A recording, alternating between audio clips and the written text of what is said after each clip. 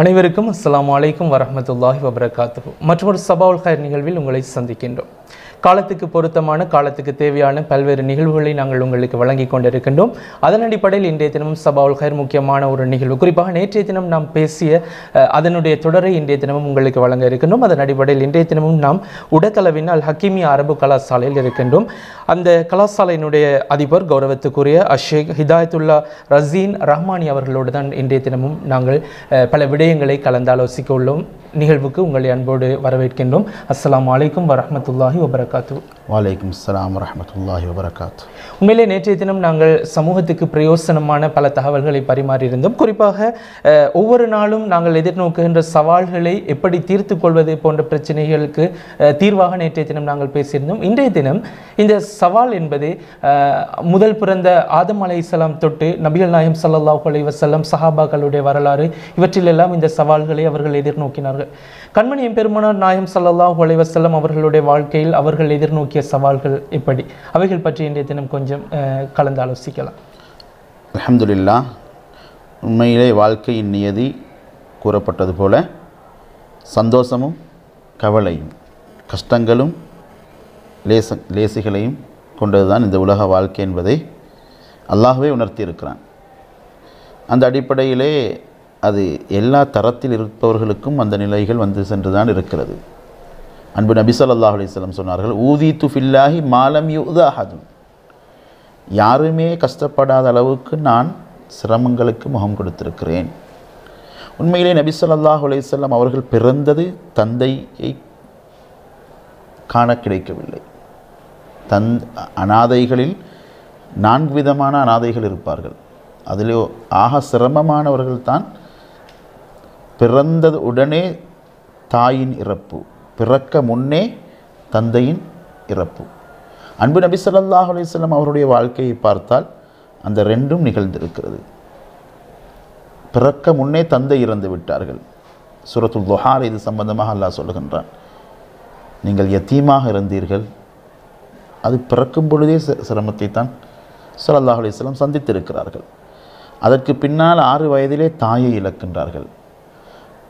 தந்தையின் மரண வேதனையை நபி ஸல்லல்லாஹு அலைஹி வஸல்லம் வாழ்க்கையிலே பார்க்கவில்லை, காண முன்னே கண்மூடி விட்டார்கள். ஆனால் ஆமினாவுடைய அந்த மரண வேதனையை கூட அன்பு நபி ஸல்லல்லாஹு அலைஹி வஸல்லம் அந்த சின்ன வயதிலே கண்டார்கள்.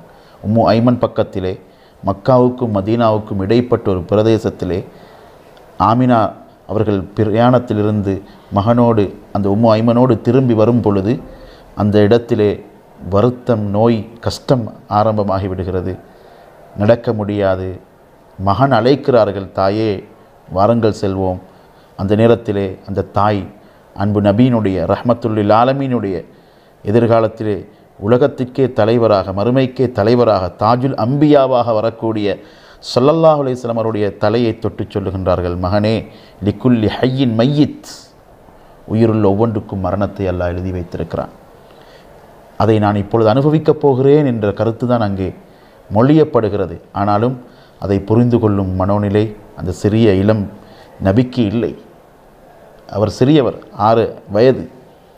எனவே அந்த இழப்பும் ஒரு கஷ்டம்தான், தாங்க முடியாதுதான். அந்த கபரை கூட நபியும் சேர்ந்து தோண்ட வேண்டிய நிலை ஏற்பட்டதாக வரலாற்றில் சொல்லுவார்கள். அப்போ ஆரம்பத்தையே நபி ஸல்லல்லாஹு அலைஹி வஸல்லம் அவர்களுடைய ஆரம்பத்தையே, அந்த முஹம்மது ஸல்லல்லாஹு அலைஹி வஸல்லம் ஆரம்பத்தையே அல்லாஹ் சிரமத்தோடு தான் தொடங்கினான். கஷ்டத்தை கொடுத்து ஒரு கவலையான கட்டத்தை கண்டுதான் கரை சேர்ந்தார்கள். அந்த பிரயாணம் முடிந்து அபு தாலிபுடைய வீட்டுக்கு வந்து நபி ஸல்லல்லாஹு அலைஹி வஸல்லம் கதவை தட்டி, நான் தாயை இழந்து விட்டேன், தாயெங்கே என்று கேட்ட நேரத்திலே கண்ணீர் வடித்து கொண்டு சொன்ன காட்சிகள் அப்படியே வரலாற்றில் பதியப்பட்டிருக்கிறது. எனவே நீங்கள் சொல்வது போல ரஹ்மத்துல்லில் ஆலமீன் ஸல்லல்லாஹு அலைஹி வஸல்லம் அவருடைய ஆரம்பமும் சிரமத்தோடு தான் ஆரம்பமாக இருக்கிறது. சரி, நபிகள் நாயகம் ஸல்லல்லாஹு அலைஹி வஸல்லம் அவர்களுடைய வாழ்க்கையின் அந்த சிரமம், அதனை தொடர்ந்து சஹாபாக்களுடைய வரலாற்றிலும் இது தொடர்ந்து இருக்கிறது. குறிப்பாக சொல்லக்கூடிய சில சம்பவங்கள், சில சஹாபாக்கள் எதிர்நோக்கிய சில சம்பவங்களை இந்த வேளையில் நாங்கள் பரிமாறிக்கொள்ளலாம். நீங்கள் சொன்னது போல நபி ஸல்லல்லாஹு அலைஹி வஸல்லம் வாழ்க்கையை நாங்கள் ஆரம்பமாக தொட்டு பார்த்தால் ஒவ்வொரு பகுதியிலும் ஹிஜ்ரத்துடைய வரலாற்றை பாருங்கள். எப்படி இப்ராஹிம் அலைஹிஸ்ஸலாம் அவர்களால் மக்கா உருவானதோ அதே போன்று தான் ஹஸரத் முஹம்மது ஸல்லல்லாஹு அலைஹி வஸல்லம் அவருடைய எங்களுடைய கருணைமிக்க நபியுடைய அந்த பிறந்த மண்ணை விட்டு, ஷாமை விட்டு இப்ராஹிம் அலைஹிஸ்ஸலாம் பிரிவதற்கு சிரமப்பட்டார்கள். இஸ்மாயில் அலைஹிஸ்ஸலாம் பிரிந்து வந்தார்கள். அங்கே மக்கா உருவானது. அதே போன்று தான் மக்காவை விட்டு நபி ஸல்லல்லாஹு அலைஹி வஸல்லம் பிரிய வேண்டிய நிலைமை வந்தது. ஹிஜ்ரத்துடைய பிரயாணம். அந்த நேரத்தில் நபி ஸல்லல்லாஹு அலைஹி வஸல்லம் என்ன வார்த்தை சொன்னார்கள்? மா அத்யபுக்கி, எவ்வளோ மனமான மண், எவ்வளோ தூய்மையான பூமி, இதை விட்டு நான் வெளியேற்றப்படுகின்றேனே என்று கண்ணீர் வடித்து கொண்டு தான் அந்த கவலைக்கு முகம் கொடுத்தார்கள். அந்த ஹிஜ்ரத்தை மேற்கொண்டார்கள். ஆனால் அதனால் மதீனா கிடைத்தது. ஹரமுக்கு எல்லை இருப்பது போன்று மதீனாவிலும் எல்லை இருக்கிறது. அதுவும் புனித பூமி தான். அங்கும் அல்லாஹுடைய பாதுகாப்பு இருக்கிறது. அந்த நபி ஸல்லல்லாஹு அலைஹி வஸல்லம் அந்த தியாக பயணம்தான் அந்த மதீனாவை எங்களுக்கு பெற்றுத்தந்தது. அங்கே ரௌதத்துல் ஜன்னா உருவானது, சொர்க்க பூங்கா. எனவே நபிக்கு அல்லாஹ் கொடுத்த சிரமத்துக்கு பரிசாக மதீனாவை கொடுத்தான். உண்மையிலே அந்த மதீனா எங்களுக்கு இன்று கிடைத்திருப்பது, அங்கே மஸ்ஜிது நபவியில் ஒரு ரக்காத் தொழுவது 1000 ரக்காத் தொழுவதை விட சிறந்தது ஏனைய மஸ்ஜிதுகளிலே. இந்த சிறப்புக்கு காரணம் நபி ஸல்லல்லாஹு அலைஹி வஸல்லம் தியாகம், சிரமம். எனவே தான் வாழ்க்கையில் எங்களுக்கும் இது ஒரு பெரிய ஒரு படிப்பினையாக அமைய வேண்டும். கஷ்டங்களுக்கு நாம் முகம் கொடுத்துத்தான் ஆக வேண்டும். இதை சஹாபாக்களுடைய வாழ்க்கையிலும் நீங்கள் கூறியது போன்று பார்க்கலாம். எத்தனை தியாகங்கள், எத்தனை இழப்புகள். உறுப்புகள் இல்லாதவர், அதாவது கண் பார்வை இல்லாத அப்துல்லா பின் உம்மி மக்தூம் சுவனவாதியாக செல்லுகின்றார்கள். இன்று கூட நாம் உலக வரலாற்றிலே, உலக நடைமுறையிலே பார்க்கின்றோம். அங்கவீனர்கள் கூட எத்தனையோ சாதனைகளை படைத்திருக்கிறார்கள். கண்ணில்லாமல் சாதனை, காலில்லாமல் சாதனை, கையில்லாமல் சாதனை. எங்களுக்கு இத்தனை இருந்தும் நாம் என்ன செய்திருக்கிறோம்? இல்லாதவைகளை வைத்து கவலைப்பட்டு கொண்டிருக்கிறோம். 99 இருக்கிறது, வளங்கள் இருக்கிறது, சந்தர்ப்பங்கள் இருக்கிறது, அதை பயன்படுத்தாமல் இருக்கிறோம். இருந்த சந்தர்ப்பத்தை இழந்தவர்களே சாதனையாளர்களாக இருக்கிறார்கள். எனவே இது கூட, இந்த ஹிஜ்ரத்துடைய பிரயாணம் கூட வரலாற்றில் மிக கவனமாக நோக்கப்பட வேண்டிய ஒரு தலைப்பு, மிக கூர்ந்து கவனிக்கப்பட வேண்டிய ஒரு பொறுப்பான பாடம் மதீனாவுடைய பிரயாணம். இல்லை என்றால் மக்காவோடு ஹஜ் முடிந்திருக்கும். ஹஜ்ஜுடைய கடமைகள் மக்காவிலே முடிந்தாலும் ரௌதத்துல் ஜன்னாவில் தொழ வேண்டும் என்ற ஆசை மக்களுக்கு இருக்கிறது. மஸ்ஜிது நபவியை தரிசிப்பதை இஸ்லாம் அமலாக காட்டி தந்திருக்கிறது. எனவே நாம் நபி ஸல்லல்லாஹு அலைஹி வஸல்லம் பயணத்திலே அந்த அவனுடைய வாழ்க்கை பயணத்திலே இதை பார்க்கலாம். இன்றைய காலத்துக்கு பொருத்தமான தலைப்பாக கூட அந்த தியாக பயணத்துக்கு உதாரணமாக, சிரமங்களுக்கு உதாரணங்களாக அதை மேற்கோள் காட்டலாம். உண்மையில் இன்னொரு ஒரு முக்கியமான விடயத்தை நீங்கள் சொல்லியிருந்தீர்கள். அதிலிருந்து ஒரு கேள்வியை தொட வேண்டும் என ஆசைப்படுகிறேன். குறிப்பாக அதாவது அங்கவீனர்கள், அதிலும் குறிப்பாக பார்வையை இழந்த ஏராளமான காரிகளை, ஏராளமான ஹாஃபில்களை நாங்கள் இப்பொழுது உலகத்திலே கண்டு கொண்டிருக்கின்றோம். கண்கூடாக எங்களுடைய தாய் திருநாட்டிலே நாங்கள் கண்டு கொண்டிருக்கின்றோம். இவர்கள் அந்த எதிர்நோக்கிய சவால்களை பற்றி கொஞ்சம் ஏனையவர்களுக்கு படிப்பினையாக அந்த சம்பவத்தை நீங்கள் கூறினால் சிறப்பு என நினைக்கிறேன். உண்மையிலே அல் குர்ஆனை மனனம் செய்வது என்பதே ஒரு சிரமமான காரியம். பார்த்து ஓத வேண்டும். அதற்கு முன்னால் அதனுடைய தஜ்வீத் சட்டங்களை படிக்க வேண்டும். இப்படியெல்லாம் இருக்க அவருடைய அந்த கண் தெரியாத ஒரு ஹாஃபில் என்றால், உலக வரலாற்றிலே பிரசித்தி பெற்ற அப்துல்லா பின் பாஸ் ரஹ்மத்துல்லாஹி அலைஹ் அவர்கள் கூட பார்வை இல்லாமல் இருந்த ஒரு பெரும் முஃப்தி தான், ஒரு பெரும் மகான். அவர்களெல்லாம் உண்மையிலே அவர்களுக்கு தமக்கு தேவை என்ற எண்ணம் வந்தது. கண்ணில்லாதவருக்கு ஆறுதல் அல்லாஹ் சொல்லுகின்றான். பார்வை இல்லை என்றால் பயப்படாதே அடியானே, உனக்கு சிறந்த பார்வையுள்ள கண்களை சொர்க்கத்தில் நான் தருவேன் என்ற நன்மாராயம். ஒரு வகையில் சொன்னால் அல்லாஹ்வே அதை ஒரு தியாகமாக, ஒரு கஷ்டமாக பார்த்து சொல்லுகின்றான். அப்படியான ஒரு கஷ்டத்துக்கு பின்னால் ஆளாகுவது என்று சாதாரணமான ஒரு காரியம் அல்ல உண்மையிலே. எனவே அவர்களுடைய அந்த ஹாஃபில்கள் இன்றும் சில மதரசாக்களில் கூட ஓதிக்கொண்டிருக்கின்றார்கள். அதே போன்று துறை சார்ந்தவர்களாக உருவாகி இருக்கிறார்கள். அது எங்களுக்கு ஒரு நல்லொரு படிப்பினையோ நல்லொரு பாடத்தை தருகிறது. அதிகமானவர்களில் ஒரு சிலரை அல்லாஹ் அப்படி வைத்திருப்பது கண்ணிருப்பவர்களுக்கு மதிப்பை புரிய வைப்பதற்காகத்தான். காது கேட்காமல் இருப்பதன் மூலமாக காது கேட்கிறவர் புரிந்து கொள்ள வேண்டும், எனக்கு எத்தனை பாக்கியங்கள், எத்தனை நியமத்துகளை அல்லாஹ் தந்திருக்கிறான், இதற்கு நிகர் என்ன. கண்ணில்லாத ஒரு சகோதரர் ஹஜ்ஜிக்கு செல்லுகின்றார். செல்லும் பொழுது அவருடைய துவா, யா அல்லாஹ், நான் எதையுமே பார்க்கல, பரவாயில்லை, என்னை பெற்ற தாய் எப்படி என்று எனக்கு தெரியாது, நிறம் தெரியாது, ஆனால் என்னுடைய வாழ்க்கையிலே ஒன்றை மட்டும் என்ற கண்ணுக்கு நீ காட்ட வேண்டும், உன்னுடைய இல்லத்தை காட்ட வேண்டும், பைத்துல்லாவை காட்ட வேண்டும் என்று துவாவோடு இலங்கையிலிருந்து புறப்பட்டார். அவருடைய பிள்ளைகளும் சென்றிருந்தார்கள். அந்த பிள்ளைகளை கூட அவர் பார்ப்பதற்கு ஆசைப்படவில்லை, படைத்தவனின் வீட்டை பார்க்க வேண்டும் என்று ஆசைப்பட்டார். அல்லாஹ் தவாஃபுடைய ஆரம்பத்திலே அவர் சொல்லுகின்றார், சத்தியமாக படைத்தவன் என்னுடைய கண்ணுக்கு அதை காட்டினான் என்பதாக. மேலும் அவ்வளவு ஒரு எதிர்பார்ப்புகளை, அதாவது உலகத்தையே வர்ணிப்பதற்கும் அதை ரசிப்பதற்கும் தேவையான பார்வை இல்லாமல் இருந்தவர்கள் கூட உலகத்திலே சாதித்திருக்கிறார்கள் என்றால், அந்த கஷ்டத்தை பொருந்தி கொண்டு அதை ஏற்றுக்கொண்டு வாழ்ந்திருக்கின்றார்கள் என்றால், ஏன் எம்மால் இப்படியான கட்டங்களிலே இந்த உலக வாழ்க்கையினுடைய அந்த கஷ்டங்களை முகம் கொடுத்து ஏன் எம்மால் சாதனைகள் படைக்க முடியாது? டிசேபிலிட்டி இஸ் நாட் இனேபிலிட்டி என்பது போல், அங்கவீனம் என்பது இயலாமை அல்ல என்பது போல பொருளியலிலே ஒரு விடயம் இருக்கிறது. நாம் ஏதாவது ஒன்றை பெற வேண்டுமாக இருந்தால் ஏதாவது ஒன்றை இழக்க வேண்டும். அப்படி இழந்தால் தான் அது அமையச்செலவாக உருப்பெறுகிறது என்ற துணைப்பொருளின் அடிப்படையில் அது சம்பந்தமாக இறுதியாக சில வார்த்தைகளை உங்களிடமிருந்து எதிர்பார்க்கின்றோம். இந்த வார்த்தையை கூறும் பொழுது இமாம் ஷாஃபி ரஹ்மத்துல்லாஹி அலைஹி அவருடைய ஒரு கவிதை, பிரயாணம் மேற்கொள்ளுங்கள் என்ற தலைப்பில், சாஃபிர் தஜித் இபதன் அம்மன் துஃபாரிஹு, அதாவது ஒன்றை இழப்பது இது ஒரு மிக முக்கியமான அம்சம் வாழ்க்கையிலே. ஒன்றை அடைவதற்காக வேண்டி ஓய்வை இழக்க வேண்டும், ஒரு கல்வியிலே அல்லது ஒரு சாதனையாளராக ஆகுவதாக இருந்தார். இதே போன்றுதான் இமாம் ஷாஃபி ரஹ்மத்துல்லாஹி அலைஹி அவர்கள் கூறியிருக்கக்கூடிய அந்த கவிதை உண்மையிலே ஒரு படிப்பினையானது. வாழ்க்கையிலே மேற்கொள்ளப்படக்கூடிய இழப்புகள், கஷ்டங்கள், தியாகங்களுக்கு நல்லொரு முடிவு இருக்கிறது என்பதை அவர்கள் அழகாக கூறியிருக்கிறார்கள். அவர்கள் கூறும் பொழுது கூறுகின்றார்கள், பிரயாணம் செய்யுங்கள், நீங்கள் உங்களோடு கூட இருப்பவர்களை இழக்கிறீர்கள் அந்த சந்தர்ப்பத்திலே, அதனால் நீங்கள் சிறந்தவர்களை கட்டாயமாக செல்லும் இடத்தில் அடைவீர்கள். நபி ஸல்லல்லாஹு அலைஹி வஸல்லம் மக்காவை இழந்தார்கள், அன்சாரிகளை அடைந்தார்கள். நீங்கள் கூறியது போன்று உலக வாழ்க்கையில் கூட எத்தனையோ இழப்புகள் மனிதனை உயர்த்தி நிறுத்துகிறது. சொல்லுகின்றார்கள், வன்சிப் ஃபஇன்ன லதீதல் ஐஷி ஃபின் நஸபி, கஷ்டங்களை மேற்கொள். பிரயாணம் என்று சொன்னாலே சிரமம்தான். அந்த காலத்தில் பிரயாணங்களை எடுத்துக்கொண்டால் சராசரியாக ஒரு 20 மைல்கள் தான் ஒரு நாளைக்கு நடக்க முடியும்.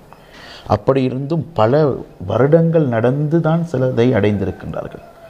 கல்வித்துறையிலே பார்த்தால் உண்மையிலே அதை அழகாக பார்க்கலாம். அப்படியான துறைகளை அடைந்த இமாம்கள், முஹத்திஸீன்கள், ஹாஃபிதுகள் உருவாகுவதற்குரிய அந்த பிரயாணம் அதிலே ஆர்வம் ஊட்டினார்கள். சொன்னார்கள், கஷ்டத்தை மேற்கொள்ளுங்கள் வாழ்க்கையிலே. அந்த கஷ்டங்கள் தான் ஃபஇன்ன லதீதல் ஐஷி ஃபின் நஸபி, கஷ்டம்தான், கஷ்டத்திலே தான் வாழ்க்கையின் சுவையே இருக்கிறது என்று சொன்னார்கள். அவ்வளவு அர்த்தமுள்ள ஒரு வார்த்தையை சொல்லி அது ஒரு மோட்டிவேஷனான வார்த்தை என்று கூட சொல்லலாம். கஷ்டப்படும் பொழுது நபி ஸல்லல்லாஹு அலைஹி வஸல்லம் அவர்கள் கூட அந்த அந்த கல்லை உடைக்கும் பொழுது வயிற்றிலே கடலை கட்டி கொண்டிருந்த அந்த சந்தர்ப்பத்திலே அழகான ஒரு வார்த்தை சொன்னார்கள், வாழ்க்கை என்றால் மறுமைதான், இந்த உலக வாழ்க்கை அல்ல. யா அல்லாஹ், இந்த அன்சாரிகளுக்கும் முஹாஜிர்களுக்கும் மன்னிப்பை கொடுத்து விடு. நபியுடைய அந்த மன்னிப்பு கிடைக்கிறது அந்த வேர்வை சிந்தும் பொழுது, அந்த தியாகம், அந்த சந்தோஷத்தை இழக்கும் பொழுது. எனவே இதே போன்று இமாம் அவர்கள் கூறி காட்டுகின்றார்கள், இன்னி ரஐத்து வுகூஃபல் மாஇ யுஃப்ஸிதுஹு, அதாவது தண்ணீர் தேங்கி நிற்கும் பொழுது அது அப்படியே பழுதாகிவிடும், அது அப்படியே தேங்கி நிற்பதனால். ஆனால் அது ஓடினால் இன்சாஹ தாப வ இல்லம் எஜ்ரி லம் யதிப், அது ஓடவில்லை என்றால் மணக்காது, அதாவது அதனால் பிரயோஜனம் குறைந்து விடுகிறது, சிறந்த நீராக அதை பார்க்க மாட்டோம்.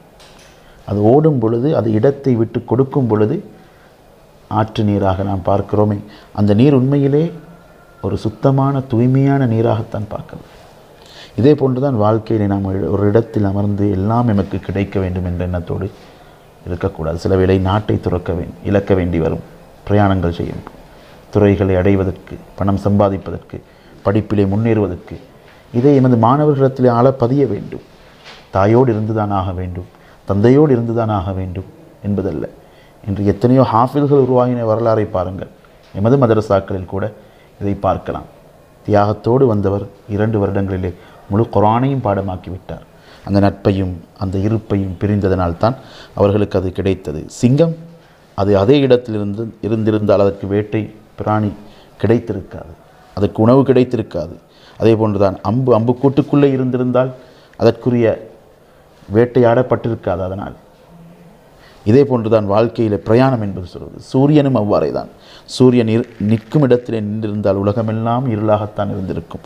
அதோடு போய் தான் பல நன்மைகள். அதே போன்று தான் தியாகங்கள் கஷ்டங்கள் வரும் பொழுது நாம் அதை சகித்து அதை முகம் கொடுத்து எமது வாழ்க்கையில் பழகி இழப்புகளை சந்திப்பதனால் உண்மையில் எவ்வளவு நன்மைகளை பார்க்கலாம் என்பதற்கு ஒரு அழகான உவமானத்தை சொல்லுகின்றார்கள்.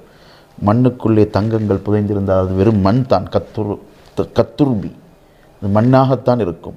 ஆனால் அதனுடைய இடத்தை விட்டு நகர்கிறது, அது மிகவும் தரமுயர்ந்த தங்கமாக மாறுகிறது. ஆவுது அதே மாதிரி தான் அந்த சந்தனக்கட்டை என்று சொல்லுவார்கள். சந்தன மரம், அது மரமாக இருந்தால் அது வெறும் அது கொல்லியாகத்தான், ஹதபாகத்தான், விரவாகத்தான் அது பாவிக்கப்படும். ஆனால் அது எப்பொழுது அகற்றப்பட்டதோ, அது தயாரிக்கப்பட்டதோ, அது மணக்கும் அவுதாக, அதாவது சந்தனக்கட்டையாக மாறிவிடுகிறது. எனவே இது போன்றுதான் ஒன்று பெறுமதியானதாக ஆக வேண்டும் என்று சொன்னால், லாபம் உள்ளதாக மாற வேண்டும் என்று சொன்னால், இப்போ இளமையில் இருக்கக்கூடியவர்கள் யோசிக்க வேண்டும், என் இளமை எனது வாழ்க்கையின் மகிழ்வுக்கு மட்டும்தான் என்றிருந்தால் பின்னால் கண்ணீரும் கம்பளமாகத்தான் இருக்க வேண்டும். கவலைகளை, கஷ்டங்களை, கண்ணீரை இன்று பார்த்தால் பின்னால் வேர்வை சிந்த வேண்டிய தேவை கூட ஏற்படாமல் இருக்கும். இன்று வேர்வை சிந்தினால் கண்ணீர் இல்லாமல் கவலை இல்லாமல் வாழலாம். இதை எமது வாலிப சமூகம் மறந்திருக்கிறது. படிப்பிலே முன்னேற சொன்னால், படிக்கச் சொன்னால், வகுப்புகளை தொடரச் சொன்னால், புத்தகங்களை எடுத்து வாசிப்பு திறமையை கூட்டிக்கொள்ள சொன்னால் முடியாது என்று அப்படியே சோம்பேறித்தனமாக அதை மறுத்து விடுகின்றார்கள். அவர்கள் அப்படியே சுத்தமாக அழகாக இருப்பதை மட்டும் விரும்புகின்றார்கள். கண்ணாடிக்கு முன்னால் பல மணித்தியாலங்களை செலவழிக்கின்றார்கள். இதனால் அவர்கள் நிச்சயமாக சாதிக்க முடியாது. பகீபின் மஹ்லத் என்று சொல்லக்கூடிய ஒரு அடிமை போன்று வாழ்ந்தவர்கள். உடைய தாய் சொன்னார்கள், உனக்கு கண்ணியம் வேணுமா, நீ இல்மோடு அறிவோடு சம்பந்தப்படுத்திக்கொள். இதை நாம் எந்த அறிவு என்று வித்தியாசப்படுத்த வேண்டிய அவசியம் இல்லை. எந்த துறைக்கு நாம் சென்றாலும் அதில் நாம் சிறந்தவராக ஆகுவதற்கு நல்ல வாய்ப்புகள் இருக்கிறது. இன்று உலகத்திலே எத்தனையோ நிகழ்கால பாடங்கள் இருக்கிறது. அவைகளை நாம் எமது மாணவர்களுக்கு ஊட்ட வேண்டும். எமது வீடுகளுக்குள்ளே இதை பற்றி பேச வேண்டும். அந்த தியாக உணர்வுகளுக்கு, சிரமங்களுக்கு பின்னால் அந்த இமாம்கள், அந்த பகீபின் மஹ்லத் போன்றவர்கள் அடைந்த வரலாற்று பின்னணிகளை பாடமாக புகட்டி நாம் உணர்த்தலாம். இந்த பாடத்தை நீங்கள் சொன்னது போன்று இழப்புகள் நமக்கு சிறந்தவைகளை அடைய தரும் என்ற தன்னம்பிக்கையை மாணவர்களுக்கு ஊட்டுவது மிக பொருத்தமானது. உண்மையிலே சமூகத்துக்கு பிரயோசனமான நல்ல பல விடயங்கள், அதிலும் குறிப்பாக நாம் சாதிக்க வேண்டுமாக இருந்தால், நாம் சாதனை பயணத்தை அடைய வேண்டுமாக இருந்தால் ஏதாவது ஒன்றை இழந்துதான் ஆக வேண்டும் என்கின்ற துணிப்பொருளின் அடிப்படையில் சமூகத்துக்கு தேவையான, அதுவும் குறிப்பாக இந்த இல்மை கல்வியை தேடி கற்கின்ற இளம் சமூகத்திற்கு நல்ல பிரயோசனமான பல தகவல்களை வழங்கியிருந்த உடத்தளவின் அல் ஹக்கீமி அரபு கலாசாலையின் கௌரவத்துக்குரிய அதிபர் ஷேக் ஹிதாயத்துல்லா ரஹ்மானி அவர்களுக்கு இந்த வேளையில் நாங்கள் இந்த மனமார்ந்த உளப்பூர்வமான நன்றிகளையும் வாழ்த்துக்களையும் தெரிவித்துக் கொள்கின்றோம். ஜஸாக்குமுல்லாஹ் ஹைர். ஜஸாக்குமுல்லாஹ் ஹைர். பாரக்கல்லாஹு லக்கும். சரி, இன்றைய தினமும் சபாவுல் ஹைர் நிகழ்வோடு நாங்கள் தினம் எதிர்நோக்கின்ற சவால்களுக்கான தீர்வுகள் இவை எப்படி தீர்த்து கொள்வது போன்ற பல விடயங்களை உங்களோடு பரிமாறியிருந்தோம். இன்ஷா அல்லாஹ் மற்றொரு நிகழ்ச்சியில் உங்களை சந்திப்போம். இன்றும் தயாரிப்பில் உதவி புரிந்த சகோதரன் நஸ்மின் அவர்களுக்கு நன்றிகளை தெரிவித்துக் கொண்டு விடைபெற்றுக் கொள்கின்றோம். அஸ்ஸலாமு அலைக்கும் வரஹ்மத்துல்லாஹி வபரகாத்துஹு.